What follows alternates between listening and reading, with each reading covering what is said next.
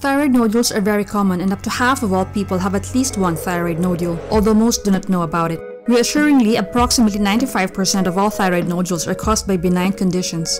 There are several tests to evaluate thyroid nodules. Thyroid stimulating hormone, also called TSH, is measured with a blood test. If the TSH level is normal, then thyroid ultrasound and fine needle aspiration biopsy, also called FNA, are done. Thyroid ultrasound should be performed in all patients with a suspected thyroid nodule or nodular goiter on physical examination, or with nodules incidentally noted on other tests.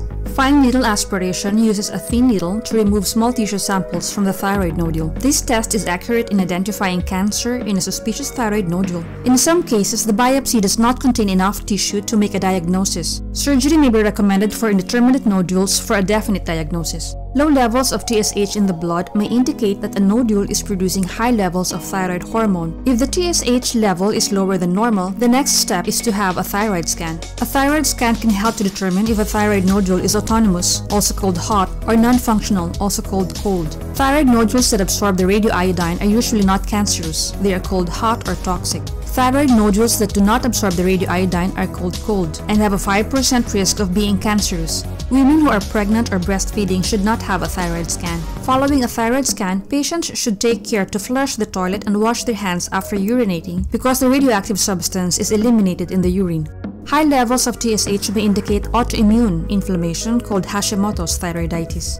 Thyroid nodule treatment depends upon the type of thyroid nodule that is found. Benign thyroid nodules can be monitored. If it grows, a repeat biopsy or surgery may be recommended. Some surgeons recommend excision of nodules over 4 cm, or if the nodule is associated with difficulty breathing, difficulty swallowing, or hoarseness.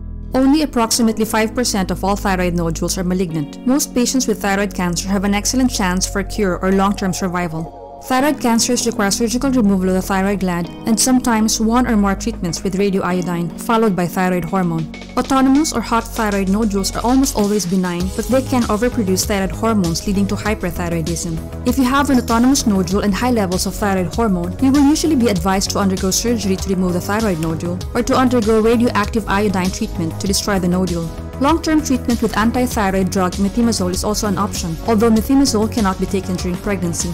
In young adults, autonomous nodule may be monitored over time. In older adults, radioactive iodine treatment or surgery may be recommended because high thyroid hormone levels pose a risk of an abnormal heart rhythm called atrial fibrillation and bone loss called osteoporosis. Cystic thyroid nodules are usually benign nodules that have filled with fluid. Thank you for listening. If you like this video, please click the like button, hit subscribe, and ring the bell. Be healthier.